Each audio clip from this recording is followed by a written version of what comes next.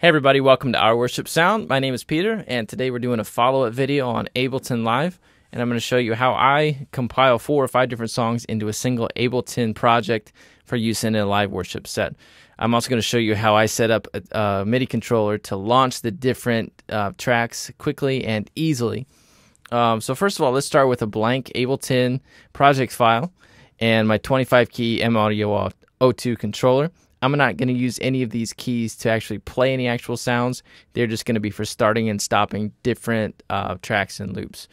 We're going to set a preference within Ableton to make sure that we're communicating correctly with the controller. So in the preferences, go into the MIDI sync tab, find your MIDI controller input, and make sure it's set to track off and remote on.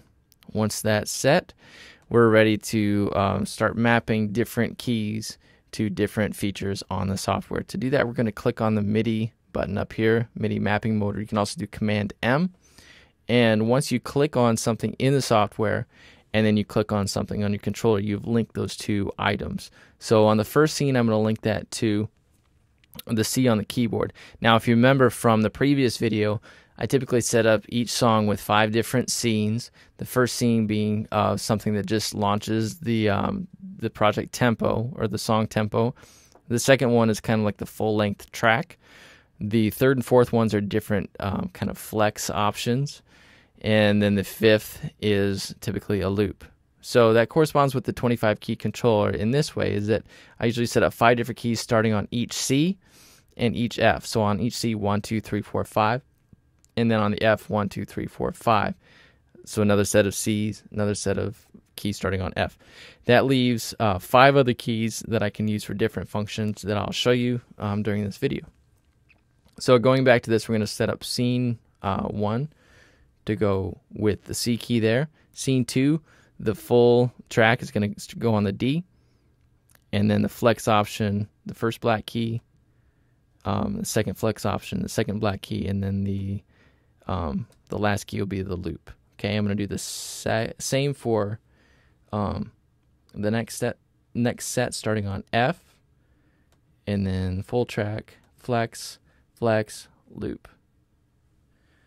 Go up to the C, tempo, full track, flex, flex, loop, and one more time. I typically get this set up. Whoops. What did I do wrong here? I typically get this set up once and then just keep this as a file that I continually rename and just kind of use it as a template. Okay, so I've got all those mapped. I'm going to create 2 extra scenes that I'm going to map to the B flat and the B natural in the middle of the keyboard. So that leaves me with just the 3 keys at the top of the keyboard. I'm going to use the B natural to map to the stop key. So that just stops everything. This stop clips button, I'm going to map to the top C, and that will stop all the audio playback, but it'll keep the metronome going. To start the metronome, because live sets open by default with the metronome off, and so I like to be able to just turn the metronome on by hitting a key on the keyboard. So that uses all our keys. Now I'm going to use 3 of the rotary encoders. So map one of them to volume. So just twist the knob a little bit to map that. And then I'm going to use the next knob to affect the Q mix output, which will raise and lower the volume of the metronome. And then for another rotary encoder, I'm going to go in the master output, and I'm going to put in EQ8 because I'm going to make this 4th filter a high cut filter or low pass. And then I'm going to use the 3rd rotary encoder in from the right to affect the cutoff frequency of that filter. And this allows you to do some cool things on the fly with loops and such, like drum loops. Okay. And the last thing we're going to do to set up our template here is to put a limiter on the master output just to keep the levels from distorting. Okay, I'm going to close out this area. And now we're ready to start importing songs. So you're just going to drag in the project file. Okay, so I've got this song set up with 5 different scenes. Get rid of those first 2 tracks. Okay, if I click here, okay, now I have this extra click track in here because there's some meter changes in this song. We're just going to forget like that's there. Actually, we're not going to pretend. We're just going to actually get rid of it. So if I start the tempo and turn on the metronome, and then I launch the first scene, you can hear that the metronome and the music are out of sync. So what we're going to do is we're going to use these scene labels to link the project tempo with the song. So here I'm going to do Command R for rename, and then type in 148 space BPM for beats per minute. And then before I hit enter, I'm going to do Command A for select all, and then I'm going to copy it with Command C. Go down here to the next scene. I'm going to do Command R, and then Command V for rename, paste, and then do the same thing for the other scenes of that song. Rename, paste, rename, paste, rename, paste. We're going to do that quite a few more times before we're done. All right, so we have the first song set up. The metronome lines up with the music, and we're ready to add our next song, which is going to be Christ is Risen, which is a very cool song from a group called The Brilliance. Now, this is on the same scene as the first song, so we need to bring it down to the next 5 scenes. So I'm going to click here on the first clip, go down here to shift click to get all these, and one way that you can get them in place is just to simply drag them. I'm going to go ahead and rename these scenes now. Not 254, 154 space BPM, select all, copy, rename, paste, rename, paste, rename, paste, rename, paste. All right, and then I'm going to go ahead and move these scene label clips all the way over to the left so I can just look at this one column and see all the different scene labels together. All right, so now we have our next group set up on this group of keys starting on F. And you can hear that the metronome has changed, the project tempo has changed to match this song. The third song is going to be He Wants It All.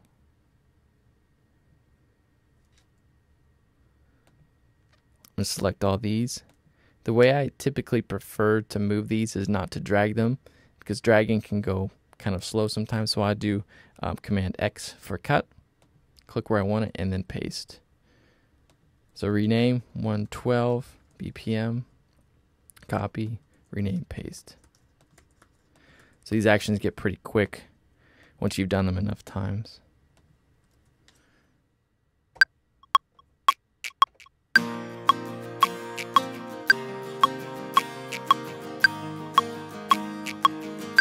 All right. We're not going to save this right now. The fourth song, I'm going to scroll all the way to the right. Came to my rescue, drop that in there.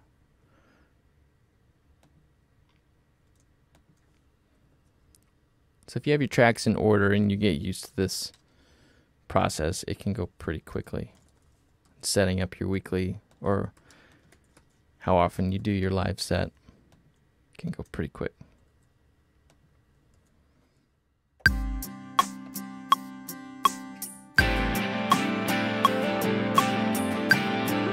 Demonstrate what we can do with that high cut filter, the low pass filter that's set up on this knob.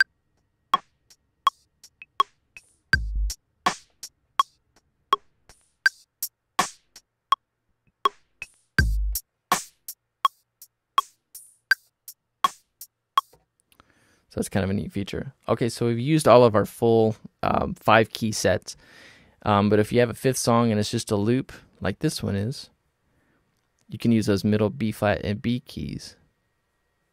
So this one is just going to be a tempo launch and a loop. So I'm going to cut and paste those down here. I'm not going to bother to move those over just now. You can start the tempo. I need to rename that 65 beats per minute. Here's our new tempo. And then launch the loop with this B. I'm going to stop clips. I think you'll hear delay continue. Yeah, there's a little tail on that one. So you hear the metronome continues. So if you wanted to cut out the loop and keep going with the tune, or with the song rather, you can, and then you can bring the loop back in at a different part of the song. So now we have 5 full songs set up in one set. It's ready to go and easy to use with the MIDI controller. So again, there are different ways you can do it. A lot of people will set things up in the arrange window where things are laid out more linearly. That's not a word. In a more of a linear way.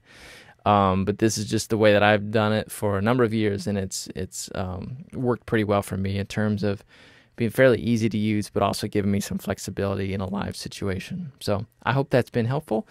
In the meantime, please go and visit www.OurWorshipSound and get signed up with my email list. And you can also download some free music there. And then just get connected with some of the different things I'm doing there, as well as on Facebook, Twitter, and on the other videos on my YouTube channel. So thank you so much for watching, and we'll hope to connect with you soon. And thank you very much.